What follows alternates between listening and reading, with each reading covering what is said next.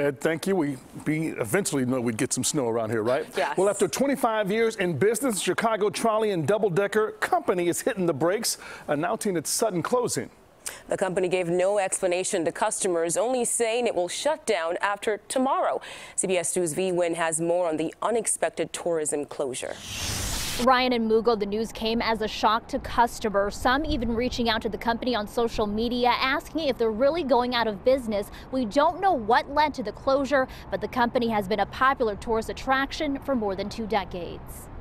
The Chicago Trolley and Double-Decker Company claims to be the largest tourism transportation company in the Midwest. But customers looking to buy a ticket for a downtown tour were in for a surprise today after seeing this notice on the company's website. It says in part, "We regret to inform you the company will cease operation after December 31st. Customers holding tickets for tours after Tuesday may request a refund." Bruce Drummond is visiting from South Africa and found out about the closure this morning. We watch a lot of news because it's a bit colder than back home, and yeah, it's sad because it's nice that people can visit the city and see the attractions. The parent of the trolley company, Coach USA, did not answer any questions when asked whether financial or personal reasons led to the closure.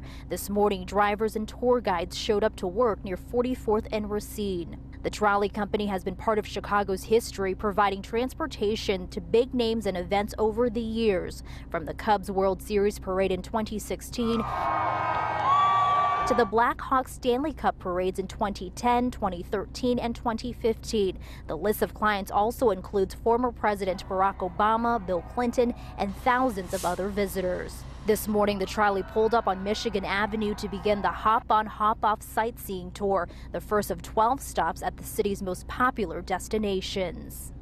An employee told me off camera managers notified them about the closure a week ago. The employee says everyone is sad. They have been sharing memories about better days with the company. Reporting from downtown, V Wynn, CBS 2 News.